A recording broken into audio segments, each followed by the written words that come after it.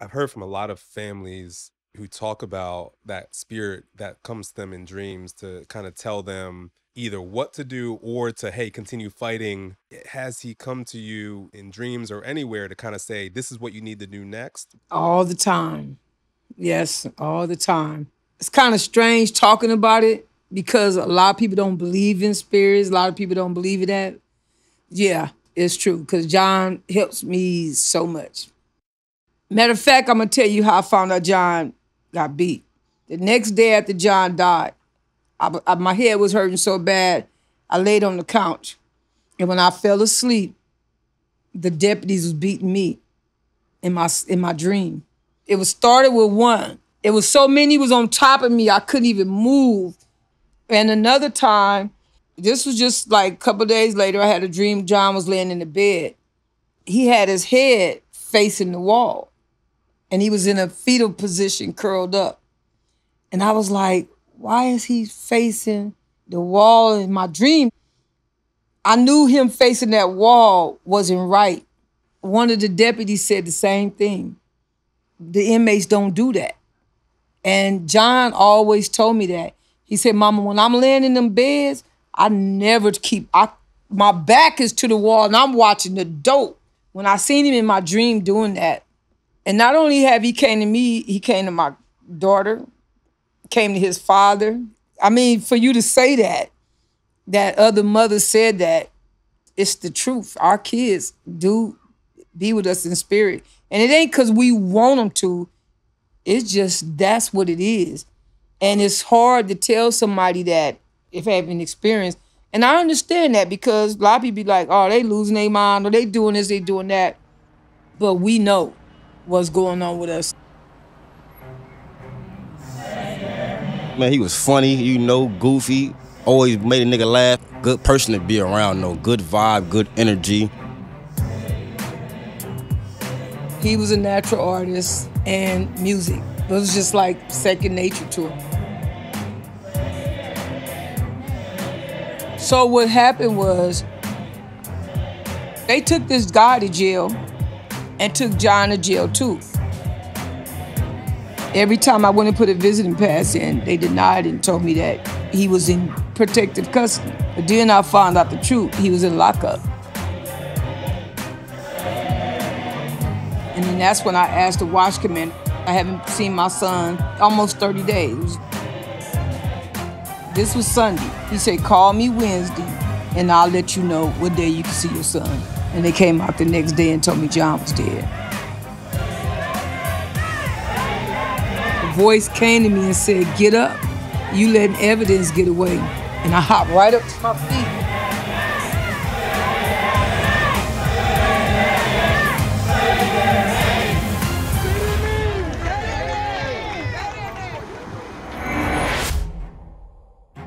Hi, I'm Adele Coleman. Thank you for tuning into Say Their Name, brought to you by DCP Entertainment. This series takes a deeper look into the impact of the assault and killing of Black people by the police and in Stand Your Ground states. We share the stories from families who have been negatively impacted by the police. We did not talk to officers or to governing bodies, just the families and their support systems. We are not the court of law, nor do we try to be for legal purposes. We are not here to presume guilt or innocence for anyone because, quite frankly, we do not want to be sued. We simply want to give the families a voice while examining what happens when the hashtags stop and the news cycle unfortunately moves on to the next big story. All we want to do is give the families the opportunity to control their narrative and share ways that we can all help. Warning, some of the discussions may be particularly disturbing and even emotionally overwhelming at times. When one of those moments occur that may be particularly triggering, you will hear this chime. For more specific details on the timing of these moments, please visit our show notes. On this episode of Say Their Name, we focus on John Horton. On March 30th, 2009, John Horton, a young, budding music producer who was excited about the next stage of his life, was found dead in a solitary confinement cell at Los Angeles County Men's Central Jail. John was only 22 years old. Having recently experienced that birthday in that same isolated cell, He had only served about 30 days of his 3-year sentence after not reporting to a court-ordered rehab, which stemmed from him taking a plea deal to try and avoid that very sentence. The reports coming from the Los Angeles Sheriff's Department, which operates the jail, was that John has taken his own life. But at this point, his mother Helen Jones and the rest of the family had just started to learn of the news from 2 homicide detectives. My husband came to the door. He said, the homicide detective gave me this card and told just call to the coroner, and they got his body. I didn't even know how John even died at that time. So I asked my husband, I said, how did they say he died? And he said, they say he hung himself. I thought they was gonna say he got stabbed, anything but to say he killed himself. I knew that was a lie right off the top. Like 3 months before he got killed, we was talking about it. I said, John, are you scared to go to jail? He said, no, Mom, I'm not. He said, no. He said, matter of fact, I can't wait to get it over with. I'm just not gonna go turn myself in. He said, but honestly, I really want to get this behind me so I could come back out and put my life together. He said, that's what I really want to do. So I knew they killed him. I knew that. So I said, what did they say? They said he had a fight with an inmate and they put him in a hole. The clothes, the stuff they gave him to go in the hole, the clothes, he ripped that up and hung himself with some T-shirts. I said, okay. By me watching Forensic Files and ID China, I used to love all that, you know, that mystery, figuring stuff out. I knew what to do because I seen all the stuff. I had to read between 8 lines like, okay, he had a fight with an inmate, he put him in a hole, and he hung himself. Why would they say he had a fight with an inmate when he in a hole? You already got him in lockup. So how is he fighting an inmate? When y'all get him out of his cell, he already got ankle stuff and hand chains. So I said, okay, you know that's a lie. I said, so why would they lie that? He got to have scars for them to say he had a fight. That's why they saying he had the fight. So when you see the scars on him, when he come to the mortuary, you're going to think he got those in the fight. But I knew it was a lie. So I got my story read between the lines. So I said, okay, I know what happened to my baby. He was beaten solitary confinement because that's where y'all had him at. I had to get my bluff together, so I called them and I said, you have my son, John Horton. And they said, what's his number? I gave him the number on the card. And they said, yeah, ma'am, we have him. And I said, what y'all trying to say he died of? And they said, well, ma'am, right now they got him as suicide. I said, I know y'all killed my son. I know y'all beat my son to death. And I know y'all finna try to cover it up and help the sheriff get away with beating my son to death. And the man was like, ma'am, you shouldn't be saying that, accusing us of that. That's not right. And I said, I know that's what happened. I told him, don't touch none of those scars. I said, because I'm getting my autopsy done right after you do yours. So he was like, oh, you have your own pathologist? I said, yeah, I got my own family pathologist. That's why they put the injuries down in the autopsy, because they didn't know what I knew and they didn't know what I was going to do. So my bluff did work on them, and I'm glad of that. According to court order documents, the coroner's autopsy found that John Horton had a ligature mark around his neck and hematoma in his liver and kidney area with signs of blunt force trauma. They ruled that his death was caused by asphyxia due to a self-inflicted hanging. They did their autopsy somewhere up in there, like April the 1st. I got the second autopsy within maybe 3-4 days. But I got a second autopsy just being desperate to prove that he didn't kill himself. And the second autopsy that I got came from 1-800-AUTOPSY. And they doctor that did the autopsy was working with the sheriff department and the county coroner too. He didn't even agree with them. He said John don't have no scars, ain't nothing wrong with him, ain't no bruises, no lacerations, no nothing. It made them look bad and made him look bad too. So he didn't put nothing of their stuff down. Only thing he tried to put down that they put down is that you can die standing up on your feet. They trying to say John died sitting on the bed with his feet touching the floor and his buttocks touching the bed.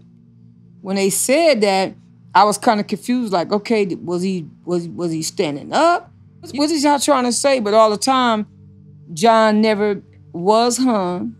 He never hung himself. You beat him to death. You made a noose out one of those old granny blankets that you can't rip, that they're woven. Yeah, that you can't rip that. In no way. I'm talking about me and you and 10 people couldn't rip it. They didn't rip it. They cut it. They cut it because it was straight. But everything at the county coroner, whatever they say between the homicide detective, they talked because I got paperwork looking at them talking. I even have the conversation between my doctor that I hired and the pathologist at the county coroner. They wanted to know about facial bruising. This one doctor telling the other one. I got it in black and white. Helen was able to obtain the reports and images from the two conflicting autopsies. She felt like she now had the evidence she needed to get justice for her son John, but she still needed a legal team to help her pursue the case. A couple of people knew I was looking for an attorney. I was calling around trying to find attorneys, and they was telling me that ain't nobody killed my son. Oh, I went through hell trying to find an attorney because didn't nobody believe me that the police beat my son to death. I said, I got pictures. Oh, ma'am, don't worry. Nobody want to see no pictures. Ain't nobody killed your son. And this ain't nobody do no police beat nobody's death. What is you talking about? I went through all that for about almost a month. And that's calling lawyers every day, every day. A friend of mine, he found the lawyer for me. And he was like, you know what? I think you would like these two attorneys. And then I met them and then hired them that day. One name is Dennis Wilson and one name is Anthony Luty. The first day they came here and visited me, they said it too. They say they beat him to death. You got the picture because we took pictures at the mortuary. And John was also handcuffed by one arm when they was beating him. The handcuff was on his wrist so tight that it left a flesh ring. He was trying to get out of it. It cut all an even circle in flesh around his wrist. It was that deep. Probably while they was beating him, he trying to get out of it, whatever they had him handcuffed to. A lot of my family members been through that county jail. They know what's there. They was like, John wouldn't kill himself. My nephew, he said, Auntie, that's flashlight therapy on John's forehead. And I said, what is flashlight therapy? He said, that's when they hit you in your head with a flashlight. He said, I don't see many people get beat with that flashlight. Many. The sheriff department, that's one of their signature abuses is flashlight therapy. They have names for what they do to people. I remember my nephew told me it was a picture of John Wayne inside one of the halls, and they couldn't even look at John Wayne. You better not look at John Wayne. And they'd tell him, don't look at John Wayne. Keep your head forward, you look at him. They said they used to be walking like this, trying their best, not to peek, because you get busted upside the head, you look at John Wayne. New guys will come in, they don't know to tuck their shirts. You get killed for not tucking your shirt. I done heard so many war stories on how guys didn't know, because it's your first time. They trying to save people, hey, tuck your shirt. They get busted upside the head trying to tell them all their abuses that they give to folks, they have a name for them. It's a signature abuse that they doing. My first time seeing John's body, I had to be drugged in there. I couldn't go in there, Mom. I had to tell my family, pick me up and take me in there. Because I can't go on my own. My feet was going the other direction. I don't even know if anybody ever experienced that, but my feet was trying to go the other way. I was too scared to go sing because I didn't know if my brain was gonna snap, or I just didn't know what would happen if I see my child laying here dead on a slab. I just didn't know what it would do to me. I was so scared to go in there, so I told my cousin and my best friend, I said, drag me in there. Drag me in there. And they was like, you shouldn't go. I say, how I'm not gonna see his body? That ain't making no sense. Drag me in there. I can't go. So they dragged me in there, kicking and screaming, but once I got in there, my mother-in-law, she buried 6 of her kids. And at that time, she had buried like 4 of her kids. And she was just telling me, she said, Helen, you're going to be all right once you see him. You're going to go through that, but you're going to be at peace with him once you, and that's exactly what happened. She knew because she lost, so many kids. So once I seen him, once I went through my little motion, and then once I did that, I had to go to work, start looking at his body and seeing what was going on. Helen Jones now had a legal team that was ready to fight with her to get justice for her son, John Horton. But Helen also had to continue to push back against reports from the Los Angeles Sheriff's Department that her son was a danger to himself. Oh, yeah. That was the first thing they said, that he beat himself because they were saying he was mentally ill. So that's where the mentally ill stuff worked in. They try to fit that in. Oh, he mentally ill, so he hung himself. But he mentally ill and he over here in Men's Central Jail in the hole? But he mentally ill? That's what I'm saying. They can't even keep their lies straight because they tell so many. He mentally ill, but he over across the street in Men's Central Jail in the dungeon. The mentally ill folks that's sick is right across the street because that's what the hospital at Twin Towers, the medical unit. So what is he doing over here if he had a problem? I'm going to give you something that the media says. They say that he had an overdose and that's why he ended up in the hospital. And once he got better, then they took him to jail. And that is a lie. He didn't have no overdose. If he done had an overdose and did all this, what is he doing over here in Men's Central Jail? It don't even make no sense. When he was in court, maybe his last day in court, the judge say, I'm going to recommend him to go to fire camp because he looking at John case. This boy don't got no business going to no prison. I know he probably looking at his record like, this man ain't never did no violent crime. This ain't even his case. You put him on. What is y'all doing? And he told me, I'm going to get him fire camp. I told the judge, thank you. I really appreciate that because the judge was a black judge. And I think he's seeing like, I'm not sending this boy in no prison. And this what he in here for, getting 3 years? He said, no, I'm going to recommend fire camp for him. Fire camp is just, closed camp. They send you out on fire. They let you know those guys that turn into firemen, for the county, and they may be working for like $1 something a day or $2 something a day or something like that. But that's what fire camp is. Matter of fact, I'm going to tell you something what happened. I came to court 3 days in a row, and John was a no-show. And I'm like, what? So the sheriff say, he wouldn't come out his cell. But let me tell you what the bailiff said to me. The bailiff said, your son had an altercation with the sheriff department. That's why he's not in court, because they beat him that day. How the bailiff in the court knew it, I don't know how he knew it, but that's what he told me. And I said, what? He said, no. He tried to take it back. I said, no, I heard what you said. So that's how I found out something that happened to John, but I just didn't know how it took place and when it took place. But the bailiff told me that. That's the reason why John wasn't in court, because the sheriff jumped on him. After John's death, and not long after retaining her legal team, the original coroner that had been employed by the Los Angeles Sheriff's Department changed their cause of death ruling from suicide to undetermined. Because they knew that they wouldn't be able to keep going with saying that it was suicide. With a busted liver, busted kidney, busted pancreas, busted pelvis, spleen, everything. John had at least like 7 to 8 organs that was busted. I mean, it was damaged. He was bleeding, internally bleeding from all those wounds. And even after you changed his cause of death, you never came out and made a public statement and say that this is no longer suicide. Now it's undetermined, because you don't want to put murder down. So you want to make up an undetermined. Here it is, undetermined. But no, he killed you. Over here you say he killed himself. He done hung himself, all this. Now ain't no more suicide. So now you go to undetermined? Like, give me a break. And then there was another major development in the case. A letter was discovered written by the person in the cell next to John. The letter mentioned that John appeared to have been dead for a while, that negligence by deputy guards is rampant, and that John appeared to have mental health struggles. The letter also mentioned that it had been carbon copied and mailed to other agencies, including the ACLU, also known as the American Civil Liberties Union. But the guy with the letter is a setup too, right? That's not real. That's a setup somewhere. I know John.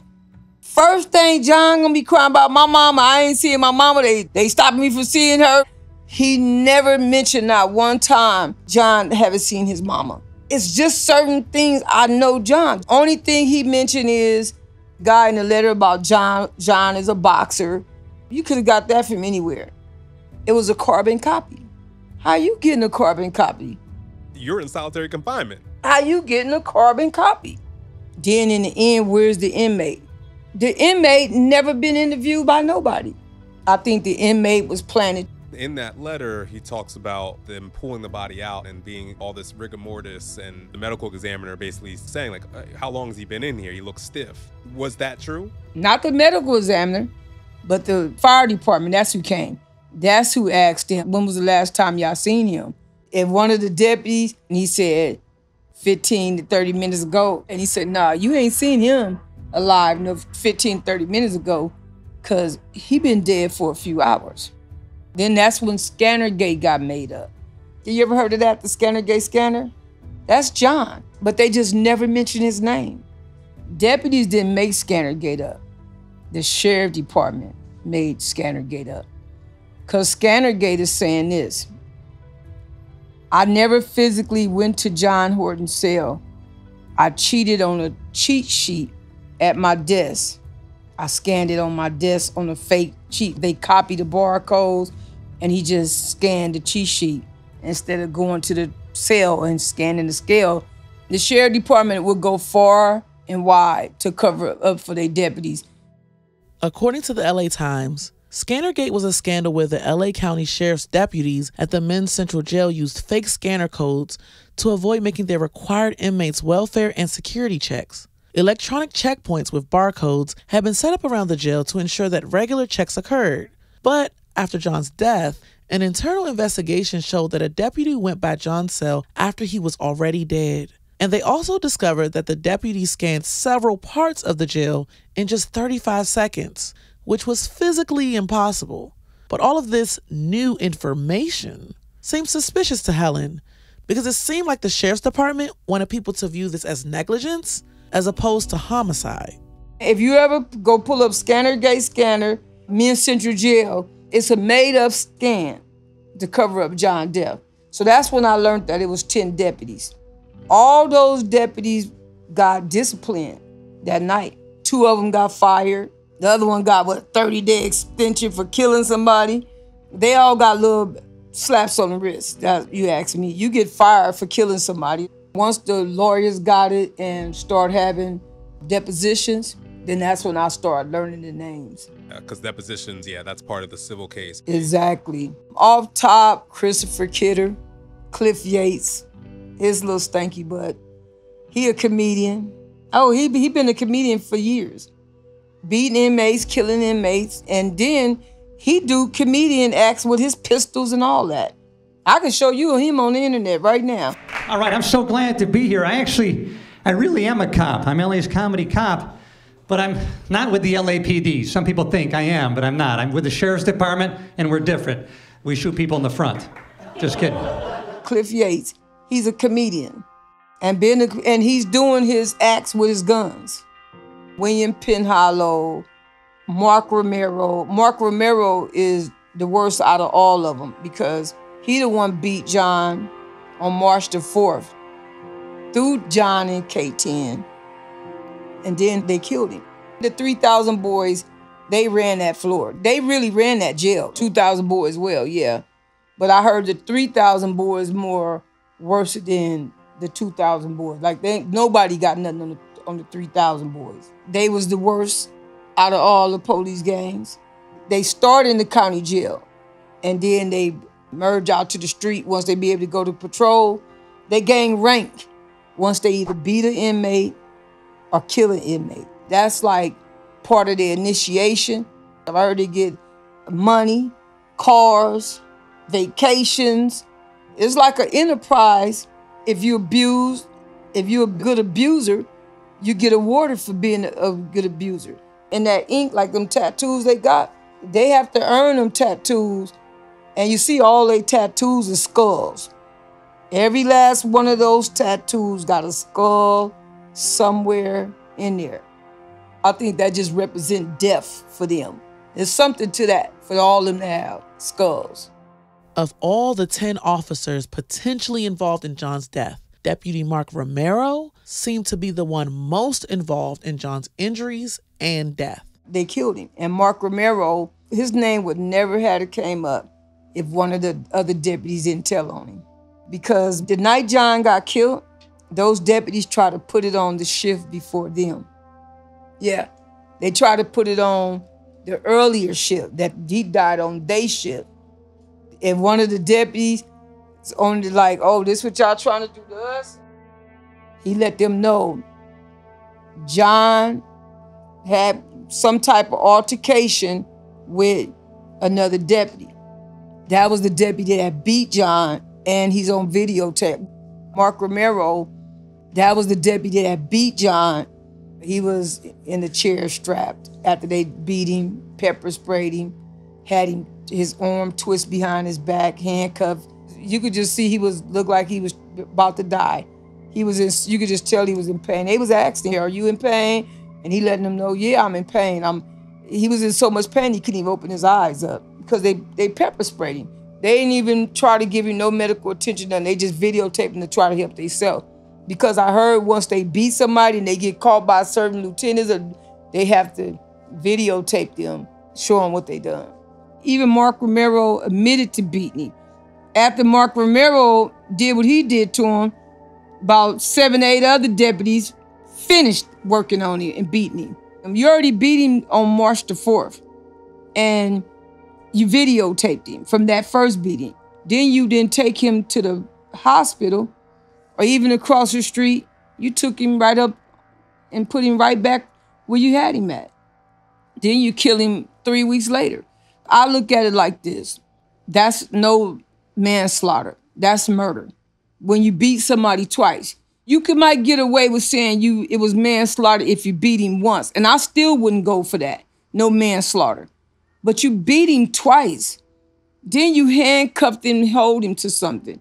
Not only that, you could have saved his life if you would have gave him some help. You didn't want to do that. You beat him bad. Not only did y'all beat him bad, some of his injuries y'all covered up when y'all was beating, because you know they do that. They could put a towel or a blanket around you. If they hit you there, the injuries won't come on the outside. It'll be inside. It's like the rubber hoses back in the day. Oh, Lord, you heard of that. That's in John's deposition. I didn't hear about it with John, but I just know in the history of black people in this country, they would beat us with hoses because we would bruise on the inside. It would hurt our insides, but you won't have that bruising on the outside. So it's the way to beat people in a way that they can't then go and say, well, look what happened to me. I was trying to understand the pathologist that did the second autopsy. He mentioned that in his deposition. He admitted that he had a cousin that was working in the Chicago police station, and he said them exact words. He said, my cousin admitted to me that they used to rubber hose people. And I never got that explained to me. It's in his deposition. You the first person I ever heard that repeated that same line. Because I was just trying to imagine, what is they doing with the rubber hose? It's the same thing as the towel. Exactly. He say that he learned that in his physics class in the Army. Say like if somebody wouldn't clean up or wouldn't do what they supposed to do, they're rapping and then beating. And you would never know where the bruise is at. You would never know what they did to him because all the injuries in inside. You know what? Mark Romero had never even been interviewed by homicide, nobody. He was left out. In his deposition, the lawyer asked him, what was he doing today? And he said he worked at the Linwood station. That was back like in 2015. But he said he was in the process of becoming the homicide detective. He was becoming the detective. And he is totally responsible, really, for John being dead today. I know it. He broke his hand beating John. That's what he said, he broke his hand. And I don't even know if that's true, that he broke his hand. But he did admit to beating John. And the reason why I said I don't know if that's true if he really truly broke his hand, because in the deposition they asked him, how long did you keep your cast on? Did you have a cast? He said, yeah. They said, well, how long? He said, I don't know. Like, what? And I'm like, you should know these things. So he could be lying about that too, just to say he wasn't able to do nothing when John got killed. And then they asked him also, was you on duty when John was found? He said, I'm not for sure. He was there. The Penhollow, one of the ones that's caught up in the case, they asked Penhollow, who worked with you the night you worked? He said, Mark Romero. You caught up, no matter how you try to, it's our system won't hold them accountable, making sure y'all get away with killing. The depositions that Helen referred to were part of her civil case against the county and multiple individuals of the Los Angeles Sheriff's Department. The lawsuit was for negligence, wrongful death. It's just saying that he had a right to life. It was also for that he had a right to not be beaten while he was alive. There was a lot of different parts to it. I have never met a mother that wanted that money. I can honestly say that. I even met mothers today, didn't even want to go get the check. Left it there. You know, this y'all garbage money, you making me take this, but I'd rather have that justice, but I can't get it. Because it's no justice for us. But going through those depositions, it was hard. Because they lawyers try to rip you apart. In those depositions, they want to know everything. They want to see how good you know your child. What was he doing when he was 1 year old? How did he act when he was 2 years old? Did you give him money? Did he do chores around the house? They don't have nothing but trick questions through the whole deposition. They want to try to paint us as unfit parents, like we don't care about our kids, but you kill our child. But we the ones on the stove. But that's the way this is set up. People don't know that, but the family goes on trial. It's the most saddest thing, because they want you to act up. They want us to show what we really feel. That's what they want. But it's like, we're not doing that. We want to, but we know we can't, you know what I'm saying? But it's sad. It is sad the way they got this system set up with the deposition. But I was in deposition with Mark Romero. He realized what he got himself in. I'm sitting right across watching him and really trying to just mess him up. And he was. He was lying. First he started sweating. Then it turned into grease. If he just got sprayed with some oil or something, yeah, first he was sweating, coming down. I was like, ooh. Then the sweat dried up and then the grease came. I was like, Lord have mercy. I wanted him to lie, and he did. He lied. He said, I don't think I was there that night. You was there. You was there. Because your partner said you was there. You was there. How your partner remember, but you don't. You was there. You know, his lawyer would just tell him would try to tell him what not to answer. But sometimes they speak fast and say it anyway. So he was doing that a few times. He really got prepared for his deposition. You could tell that. But only thing he would say, I don't remember. I don't recall. I don't know. You lying. He was just lying.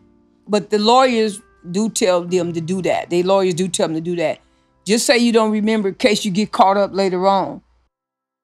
Helen and her family did eventually receive a settlement from the Los Angeles County Board of Supervisors. And though we're not disclosing the settlement amount, it's important to understand the indignity the family faced as they went through this process. Maybe like year that the lawyers got in, they was trying to offer money, about $100,000. That was just the first year, so it went on for 7 more years after that. So they was doing that. They was playing games with me. They'd put it on the table and take it off. Or they'd put this on the table, then they'd take it back. Then they'd put it on again, put some more on and take it back. So they did that for almost 8 years. I don't see them do worse than that. Sometimes they used to start off with like $7,000. The arm worth $7,000, because they go by body parts. People don't know that. Okay, his arm got messed up. Well, how much is that? $400 or $7,000 for the arm, such and such for the leg. Oh, for the kidney, How much for a kidney? They playing those games in those rooms with family members. That's what they do in mediation. I didn't even stay in mediation. I didn't want to settle. That's not something I wanted to do because I felt we could have won in court.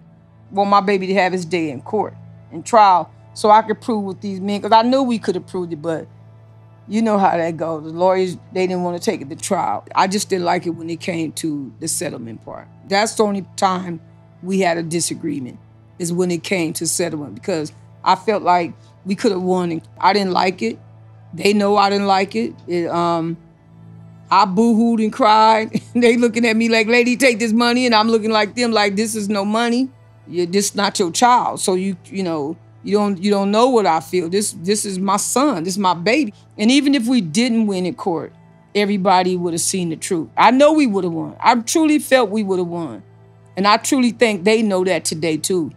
But at the time, they were just saying, Helen, it ain't that many cases like this. Not saying John was the only one that happened to, but at that time, he was the only case that made it to the open. And they were just saying, ain't enough case happened like that yet. But it did after. Like now, you're seeing it. John got killed, like y'all couldn't stop killing. Like y'all never stopped. I mean, wish they was doing it all alone, getting behind closed doors, and we just didn't hear about killing that they did. But once John got killed, it seemed like y'all just got killing fever, like y'all just couldn't stop killing, and y'all still haven't stopped today.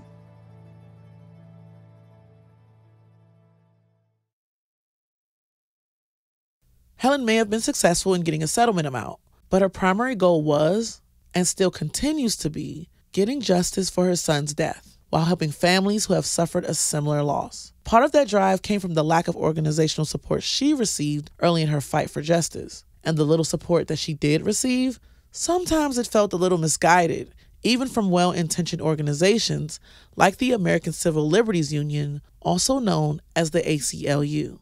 Yeah, I had communication with them, but they was going off of what the sheriff department told them, that it was suicide.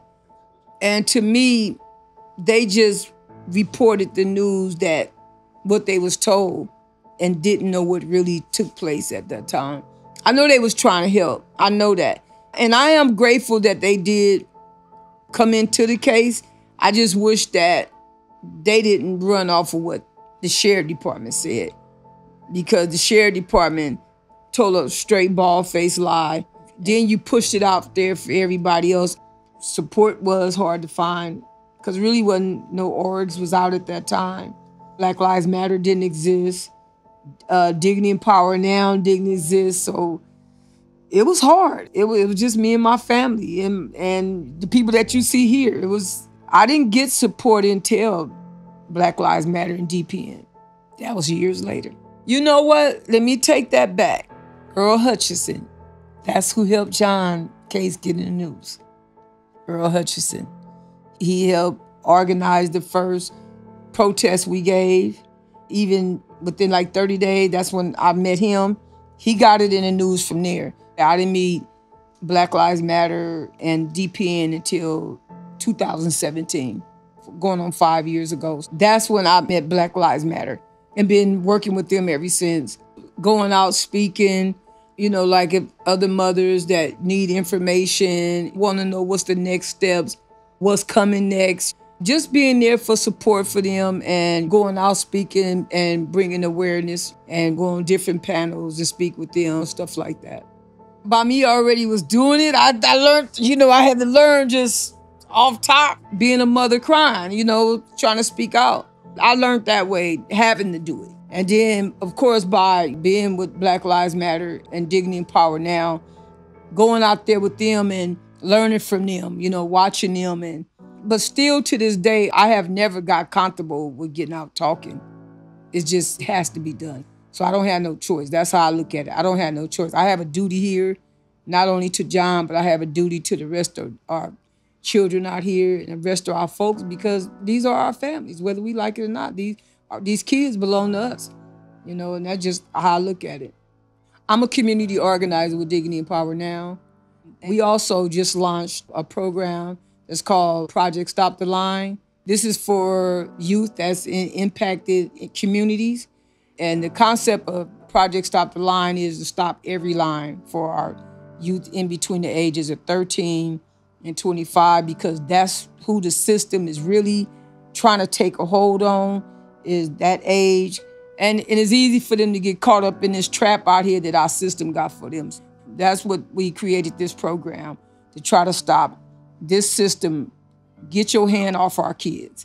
Because if we can get them to get their hands off that group, then that prison line will be cut short, because they don't belong there. It's hard. I've been through it. I've been through it as a youth myself. I know the experience. Once they get their hands on you, it's like they don't want to let you go. Reason why? Because that's how they make their money, is incarcerating you and then being paid. Because the probation officer get paid for probation you, the CEO get paid for watching you, they get paid, so everybody making money off of our youth. Look who they got their hand on, black and brown. That's who you got your hand on. I done seen them take people to jail. What you doing? Man, I got a job. Well, not today, you don't. They knowing if they take you to jail for something. I know a few people got done like that around here. Once they tell them they got a job, man, I don't gang bang, I don't do this, I don't do that, man. I got a job. Not today. You won't have a job tomorrow, because they gonna find something to take you for, just to destroy your life.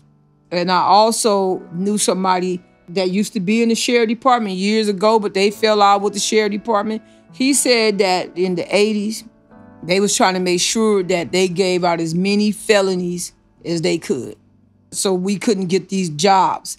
They didn't want us in that workforce at all. They wanted to make sure they killed that off. On that topic, we'll talk for weeks and years. We can talk for a lifetime about them, because for a lifetime, they've been doing this. For my whole lifetime, I always heard stories about this and this and that, until it really hit your family, until it really hit your homie, oh, hold on, these motherfuckers can't be that cruel. Yeah, these niggas is cruel. We just regular people trying to make an honest living. That's all we trying to do. That's John's younger brother, Broderick. We already in the struggle because we black. I already got it hard because I'm black. That's what I've been knew. Growing up, my mama always told me that, to where you already got a strike on you because you black, son. Remember that. Folks don't give a fuck about you out there. Them folks will run you over in the dirt like ain't nothing ever happened. And I seen that shit to where I done got poor treatment by plenty of officers. Not all of them, but by plenty of officers. Got hemmed up for no reason. Guns drawing out on me. What if you accidentally squeeze that trigger? I'm through. I can't talk back because that's what we taught to, not talk back. Just shut up. When you try to voice your opinion to the police, guess what happened? They gonna voice their opinion. And that battle, we see how that battle got us. Yeah, man, we gotta do something about it, but slowly but surely. And I play it smart, especially in this neighborhood, because when you play that good Samaritan role and you try to talk and get in their way, we see it happen all the time in the streets. When we try to talk back, man, you niggas is racist. Why y'all doing this? Y'all niggas is blah, blah, blah, police brutality. Hey, man, shut the fuck up. They talk bad to us. We can't say nothing. And then, who we gonna report it to? I was brought up to believe that I'm already a wanted man. Being a black man, where I'm already guilty. And that's how a lot of black men mentally think, not knowing subconsciously. That's why we so quick to try to run, so quick to avoid them, so quick to not be in their presence. You know what I mean? Because it's we already feel like we the fucking target anyway. And being a target in Watts oftentimes means being harassed by the same officer again and again. His name is Officer Patton. He the one took John to the hospital.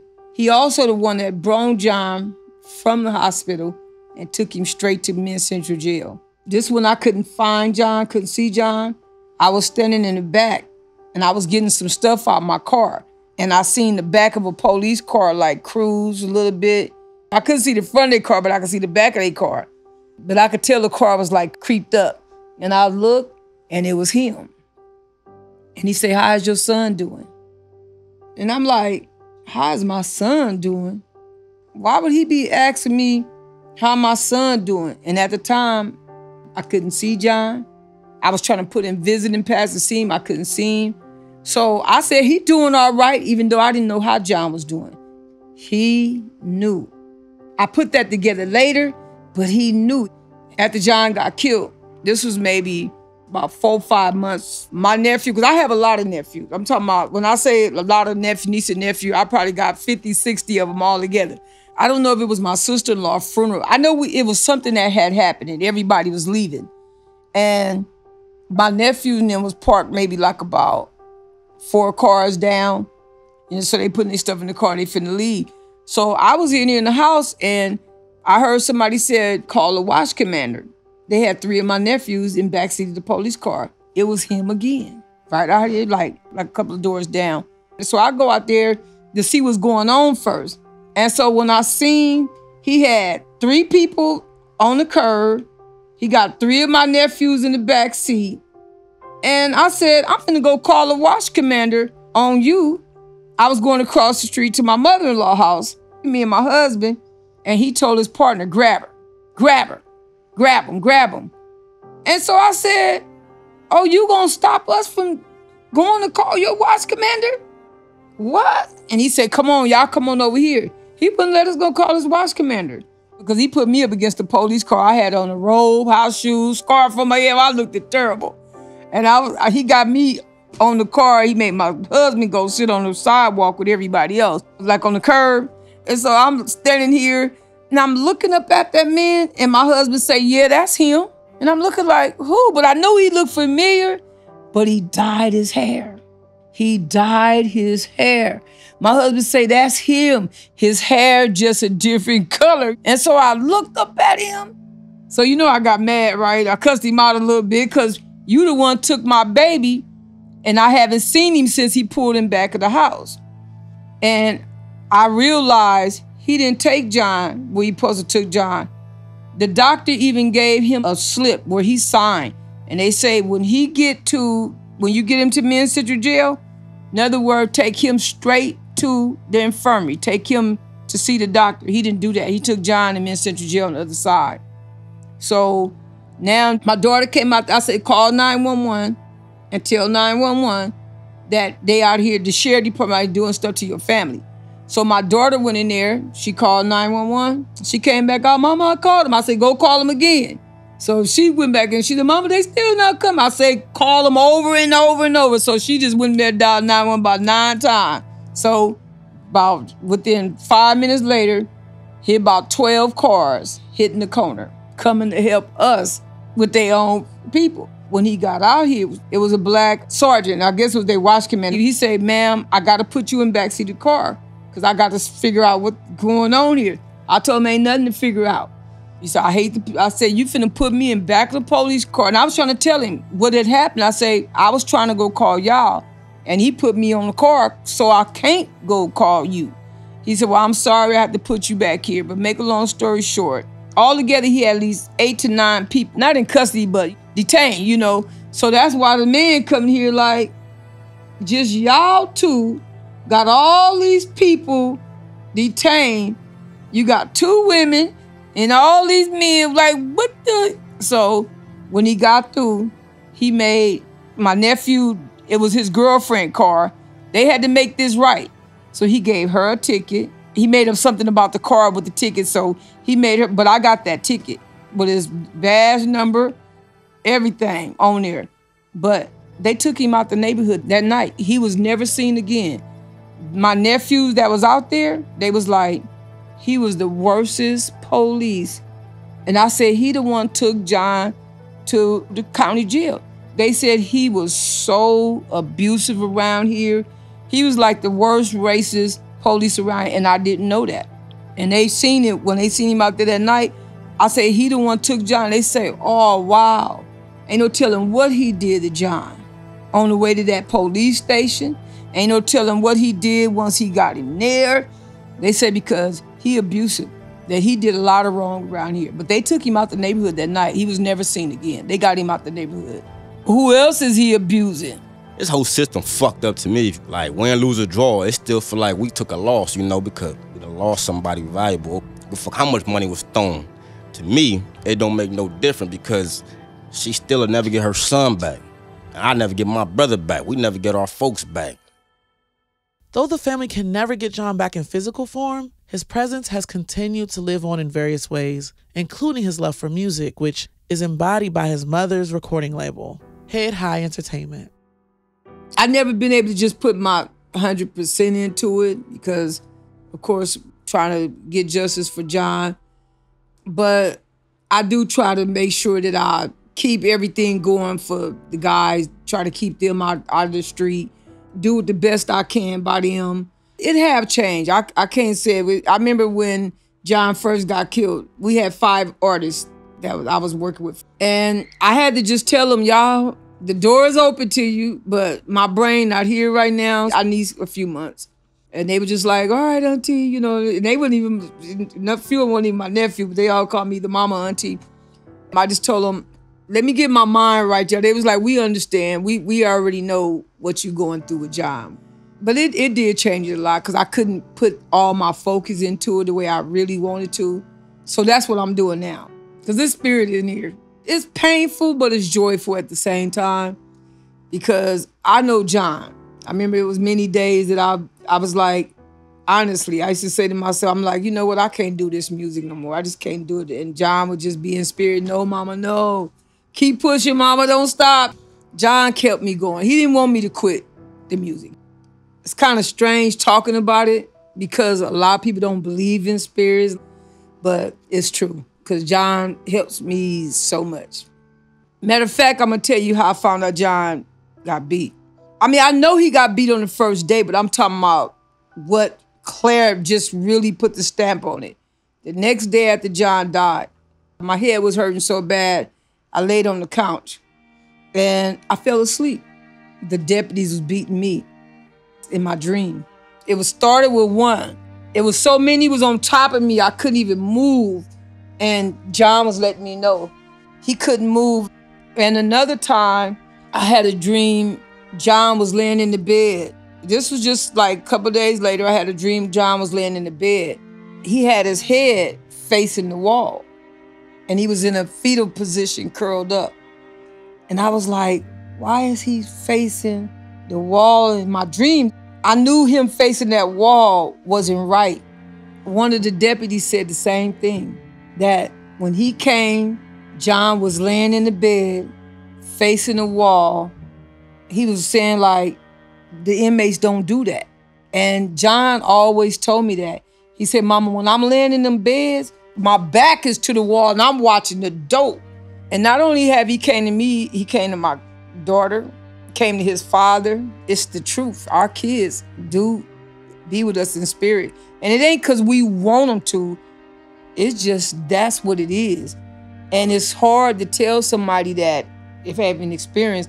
And I understand that because a lot of people be like, oh, they losing their mind or they doing this, they doing that.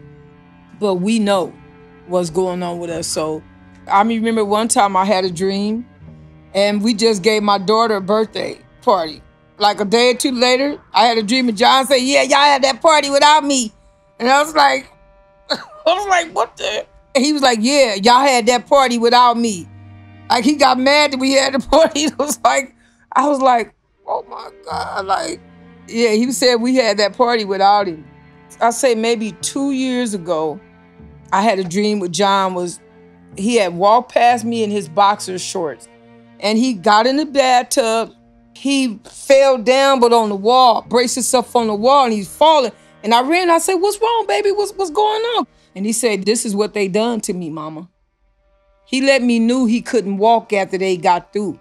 So there's no way all that stuff they said he did afterwards, because he couldn't even stand up.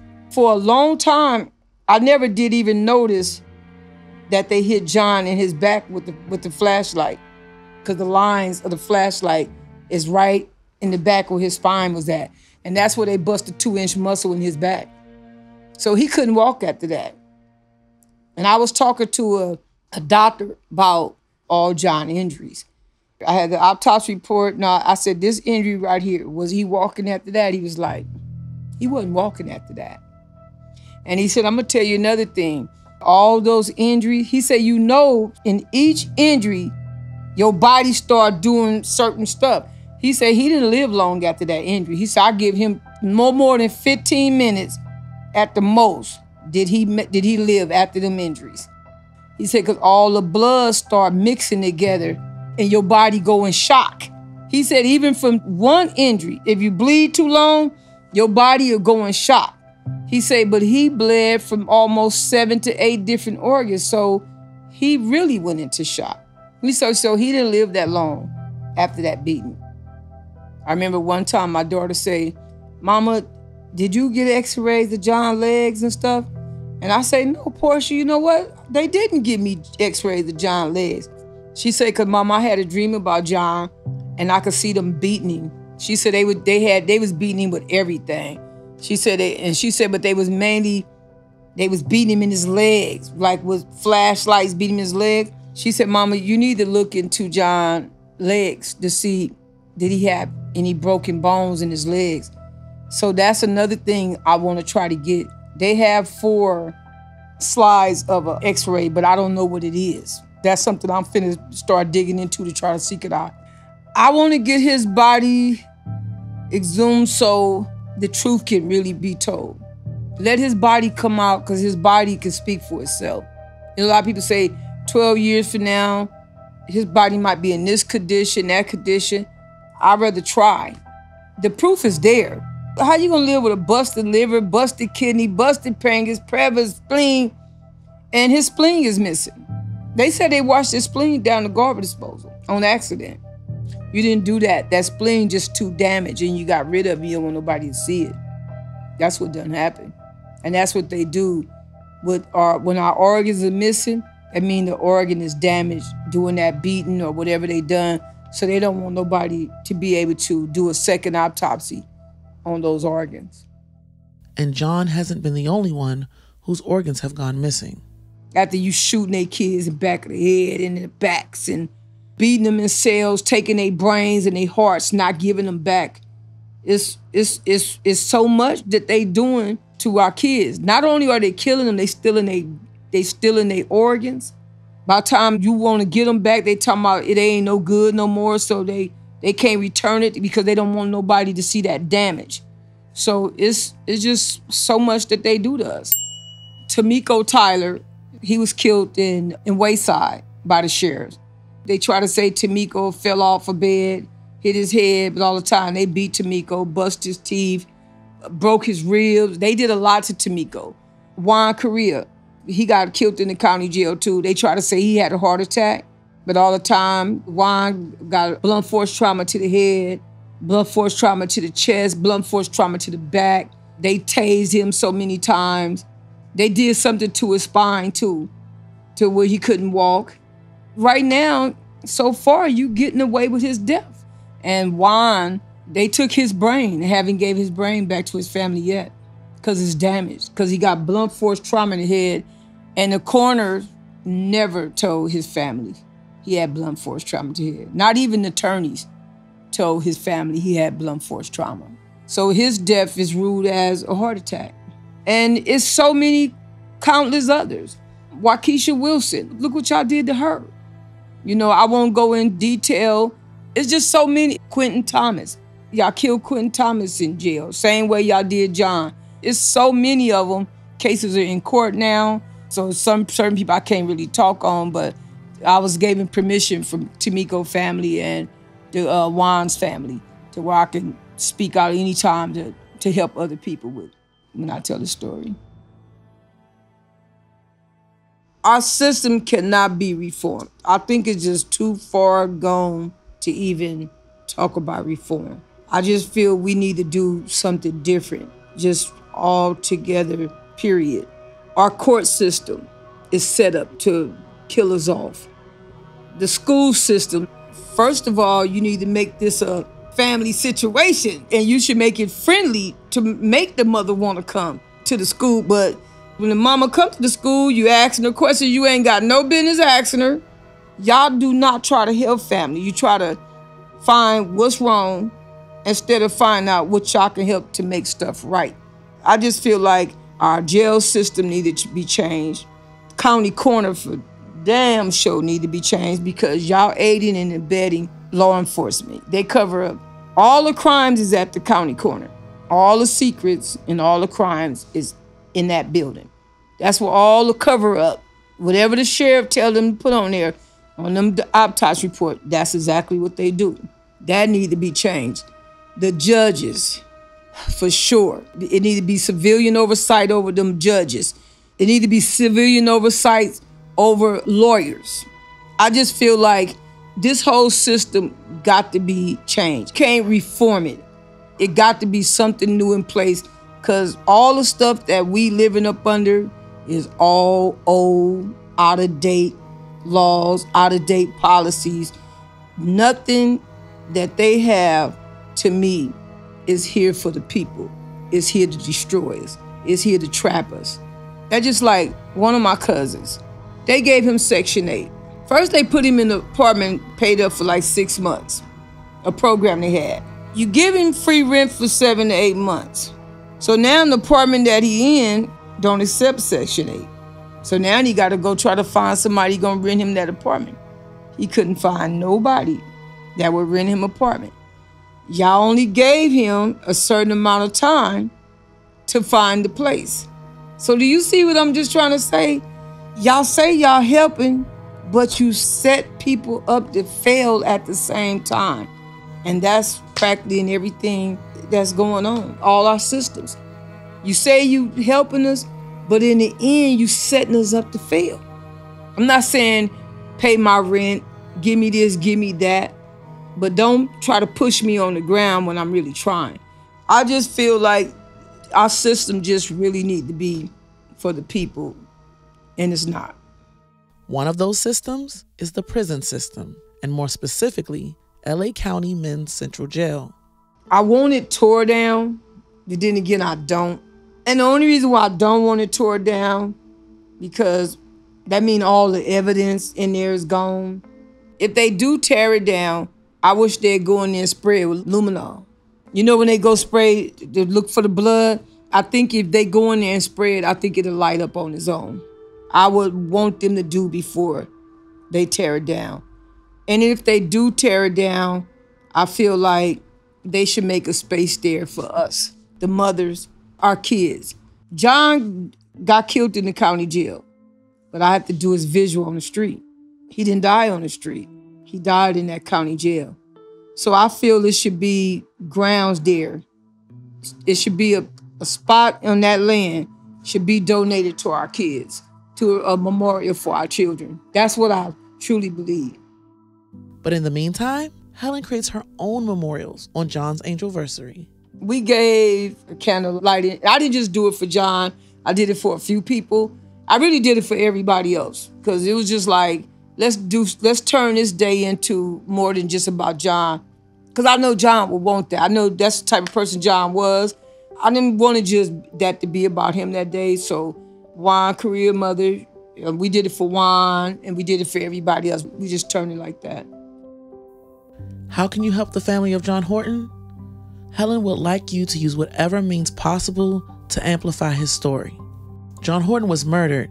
He was beaten to death on March 30th, 2009 in Men's Central Jail by 10 3000 boys, the deputy sheriff gang members that viciously run the third floor of Men's Central County Jail. 12 years later, and there still has been no justice for John.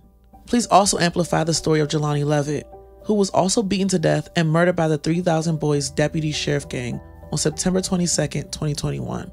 And the 3000 Boys Gang tried to stage Jelani Levitt's death. We must stop the sheriff gangs from committing genocide on our children now.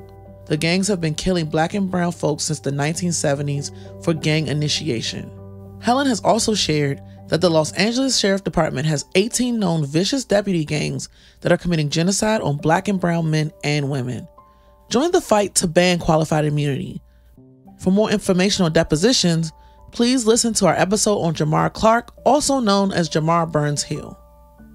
Special thank you to the family of John Horton. We appreciate you for sharing your story. Names of the fallen mentioned in these episodes: Tamiko Tyler, Juan Correa, Waukesha Wilson, Quentin Thomas, Jelani Levitt, John Horton.